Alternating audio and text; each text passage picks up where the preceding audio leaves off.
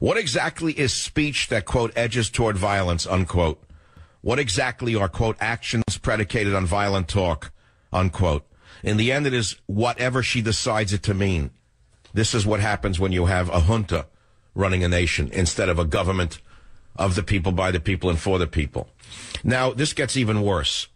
I told you yesterday, I did it facetiously, that the family of the monster woman who did the shootout was going to sue.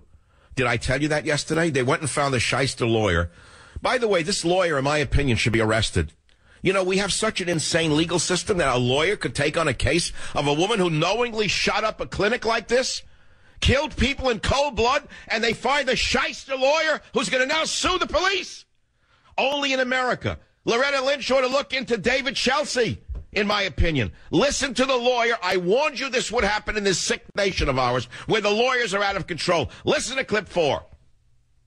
There's a lot of disconnects, and there's a lot of unknowns, and there's a lot of things that, quite frankly, don't add up. She was never involved in shooting. She's probably about 90 pounds, so it's unlikely she could even carry a weapon or wear some type of a vest or do any of this.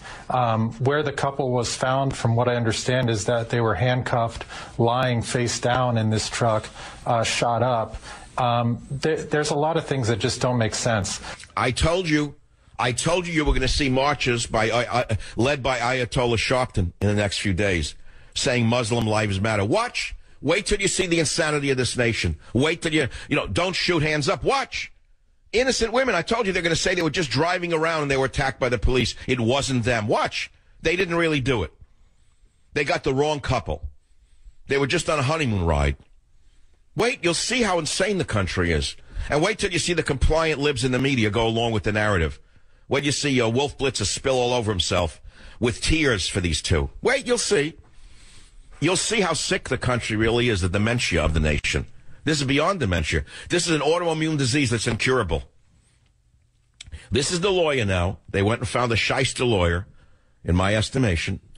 Listen to the next clip if you want to get sick. 5. I'm just telling you straight out that it doesn't make sense. It looks like if somebody had military training or something, yes, but there was none of that. And this person was not aggressive. Why don't you tell that, David? David, where did you come from? Were you born from parents? Why don't you go say that to the victims' families, you piece of garbage, you? You lowlife, you. Is this what you studied law for? To take what everyone saw happen in real time with their own eyes and twist the truth like this? Is this what lawyers do? This is the country we live in? Was this man born of woman? Was he created somewhere? How could a man even say a thing like this? How could he disgrace the victims like this? How could he disgrace the police who risked their lives like this? How? How? In a country like ours where truth are lies and lies are truth, where up is down and north is south, when east is west, when a junta is called a government. And now, America's most exciting radio talk show, The Savage Nation, home of unprotected talk, borders, language, culture. And here he is, Michael Savage. Why do fools fall in hate is what I want to know. Why doesn't someone do a rock and roll song called Why Do Fools Fall Into Hate? I'm looking inside the home of the terrorists. You know, they let how the FBI let this happen? The reporters rushed into the apartment of the shooters. And there's pictures. I can't believe what I'm looking at. I mean, the crime scene is tampered with. They can't be found guilty now. They're dead, of course, but they can't be found guilty because the crime scene was tampered with. The spice rack, meat cleaver, Quran, coloring book, Islamic Manners Activity book by the Islamic Foundation, MashaAllah, colorful activity book for children on Islamic manners. Really? Good one. Children's book in Arabic and English sit in a closet on top of piles of clothes. Literature, Islamic books in Arabic are seen on a shelf inside the apartment of Saeed Farouk and Tashnif Malik, had called home until Wednesday when they were shot by police after carrying out a massacre. A sticker referencing Allah is displayed on a dresser inside the home of the husband and wife shooters. Praise be to Allah who relieved me from the suffering and gave me relief. That's nice. I wonder if it's giving anyone relief of the families that they executed.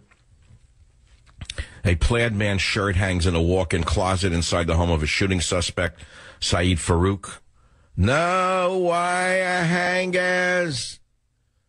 I don't like wire hangers in my closet. I only would. My family knows that. I throw out the hangers from the cleaner immediately. Because from when I was poor, we had wire. Now I have to have wood. No wire hangers. God, let's see. This is stupid. What a country I'm living. A hole in the ceiling is visible in the couple's bedroom closet inside. The media tour of the apartment was preceded by an hours-long FBI search. God! A tin of powdered milk sits on a shelf. Tashfeen Malik pledged allegiance to ISIS just before the pair launched a terror attack. Rem oil. Oh, here we go. Remington oil. An open can of Rem gun oil sits in a bedroom closet inside the home of shooting suspect Saeed Farouk. An unknown woman is pictured in the passport photos inside the home of the suspects. She has not been linked to the attacks, yet, period. Joking. And let's see who's grandma. Oh, passport-sized photos of an identified woman in a headscarf sit on a sheet of paper filled with Arabic handwriting. Who's this doll? This grandma? But they dropped off the infant at grandma's house? A paperback Quran is pictured on a table in the gunman's home. Now, that could be, this picture alone could be seen as insightful. Loretta Lynch, our attorney general, said that actions predicated on violent talk towards Muslims will be prosecuted. Edges towards violence. And so what? It's the Daily Mail is showing a paperback Quran in a story about terrorism. You could say that that's edging towards violence. I think they should arrest everyone at the Daily Mail in America for showing a paperback Quran. They're linking the Quran to this shooting, aren't they? During Friday's impromptu media tour. They should look into them. Australian beer company. Wait, it was his first live look inside attacker's apartment. A screen grab shows what appears to be the driver's license of Saeed Farouk's mother, Rafia Sultana Farouk. Uh-oh. How long did it take her to get that driver's license? Try to get a driver's license in California now if you're a white male over the age of 60. See how long you have to wait to the Department of Mexican Voting, the DMV. This is crazy. What a country. Journalists inspect family photos inside the suspect's home. A child's bathroom toy can be seen on the right. Inside the suspect. How did the journalists get in there? It's journalists. Look at the Schmendricks with the iPhones. They're touching evidence. They're rifling through passport photos, pictures, toothbrushes, Qurans. They're touching them. Where's the fearless five from the FBI? A half-eaten slice of pizza or flatbread was left resting on top of a washing machine inside Malik and Farouk's home. I'm surprised the journalists, given the cheap nature of their profession, they didn't eat the pizza. I mean, there's a microwave there. They could have reheated it and shared it amongst themselves. They're all communists.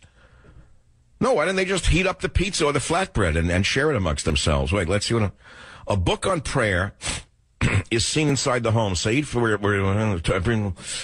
Farouk had previously been described as a devout Muslim, but has claimed to develop ties with radicals and stopping attending his mosque. Common mistakes regarding prayer by Sheikh whatever. Common mistakes regarding prayer. How come they're so fanatical, terrorists, about how they pray and what they eat and what they do, but they're not particularly picky on whose head they shoot off? How could anyone who's religious do a thing like this? I don't believe this. I believe this whole thing is a setup. I don't even believe that they were Muslims. I agree with 100% with the liberals. Muslims didn't do this. Devout Muslims would never, ever slaughter innocents like this. It's against their religion. Anyone who says so is violating the law. Oh, there's the Schmendrick, Todd, with the fake beard. Todd, whatever his name is, from NBC. The way he grew a beard to look intelligent. Todd, what is his name? Todd, I don't know his name. Todd Thug? Upchuck Todd? I don't know his name. The guy who grew a beard in order to look intelligent. Yeah, NBC News allowed inside attacker's apartment. I thought he was a journalist who interviews the president. He should have stopped this fellow journalist from breaking into the apartment. ISIS connection. Reveal Friday, the Tashfeen Malik photo. Why is there no photo available? Why? Because she wore a full burqa during a photo session. Very smart. What country in the world permits this to go on? What sane nation? Answer. Not this one, because this is not a sane nation. Anyway, you get the picture. That's topic number 1 or 2 on the Savage Nation. Topic one is Bill O'Reilly lying, in my opinion. We're not posting any photos on my site, and we're not posting that photo of the alleged shooter's wife because we don't know what she looks like, because she was in a burqa. That's why they wear burqas, some of them. Oh, yeah, it's well known. Let me ask you something. I have a question for you. If you were coming into a fine nation like ours to do harm, and you wanted to never be photographed, tell me what you would wear. A miniskirt. B, a full body covering saying it's my religion, you can't even look at my eyes. And they say, oh, yeah, oh, sure, oh, course. Oh, sure, we'll take a picture of the black cloak over your eyes. We're saying that, yes, we're a sensitive, multi-religious nation. Oh, no, we don't want to violate your religious freedom. Oh, my God, who's in charge of this country? What a country we're living in. With a ruling junta. Look up the word junta before it's used Monday on everyone else's show. No, just search for the word junta. I'm going to do it for you. I'm going to Google. I know what the word means. It applies to our government under Barry. Junta. Definition. Junta. A military or political group that rules a country after taking power by force. Well, okay, that's not really what this is. Barry didn't take power by force. He took it as a result of the media. 2, a deliberative or administrative council in Spain or Portugal. That's an historical translation. That doesn't apply. Junta, definition of junta by Merriam-Webster. Let's see if I'm wrong or right. Junta, a military group controlling a government. Well, that's very interesting. A military, wait a minute, full definition of junta. A council or committee for political or governmental purposes, especially a group of persons controlling a government, especially after a revolutionary seizure of power. If we're not going through a revolutionary seizure of power where this junta does what it wants without any checks or balances by anybody or anything. Okay. Spanish, from feminine of junto. Join, from Latin junctus. Past participle of jungere, to join. Interesting. Other government and politics terms, agent provocateur, agitprop, cabal, egalitarianism, federalism, and hegemony. Interesting. Learn more about junta. I think we'll use the word junta because it can apply. I believe it applies to this government. It is a junta. Of course they didn't seize power through military force. They seized power through the force of the threats of departments within their government. Everyone's afraid of them. We're all afraid of them.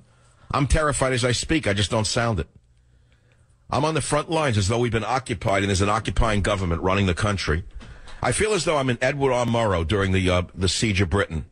Do you know that every day when I get up on this radio show, I feel as though I'm Edward R. Murrow and the Nazis are trying to break the walls of Britain down and take over the country. I think we're this close to losing the nation. That's the urgency you hear in my voice. That's how I feel about this government, this junta. I feel that this junta is on the other side of the aisle. And I don't mean Republican or Democrat. I think they're way over on the other side of the other aisle. Every speech, every day, is defending the indefensible. Every day is attacking patriots.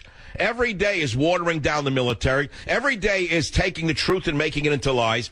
Every day it's more and more looks like a junta to me. But okay, I'm not up Chuck Todd.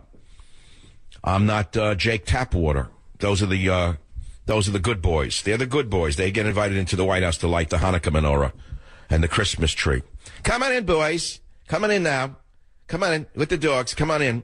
We're going to have a lighting ceremony. Get your cameras out, boys. You have about 2-3 minutes. Then you'll be given the cookies and the milk and you leave. Go ahead, boys. Come on in. Come on in. Come on in, Jakey. Come on, Jake. You can come in now. Woof, woof. Come on. Woof, woof, woof. Come on, Jakey. Woof, woof, woof. NBC now. Up Chuck Todd. Woof, woof, woof. Yeah, that's a good boy. Wag your tail. Come on in.